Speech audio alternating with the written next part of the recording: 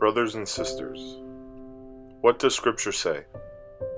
The word is near you, in your mouth and in your heart.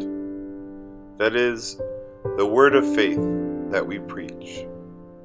For if you confess with your mouth that Jesus is Lord, and believe in your heart that God raised him from the dead, you will be saved. For one believes with their heart, and so is justified, and one confesses with the mouth, and so is saved.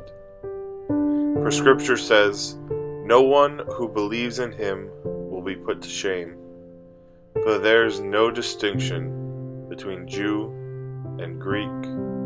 The same Lord is Lord of all, enriching all who call upon him, for everyone who calls on the name of the Lord will be saved. Hi, I'm Molly Healy from Marist Chicago, and I'm doing a reflection on the second reading. The opening of the reading is very powerful with the statement that it makes, in that we are ensured that our faith within us, the flame within us, will continue to burn, and it is up to us to release that faith with the world. This particular passage, the rest of it, also reminds me about how many different cultures and religions have similar hopes, aspirations, love, and faith.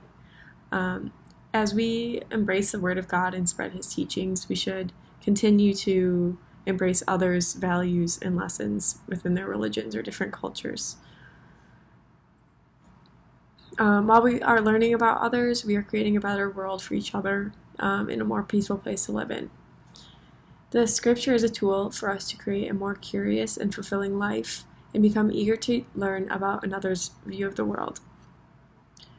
Going through my years at Marist, I was able to learn about many different cultures and lifestyles other than my own, and it became easier and easier every day to identify with complete strangers, whether they were a different religion, they were from a different country, whether they were just from a different area of Chicago than I was from, and I became comfortable being around many different cultures and people not similar to me.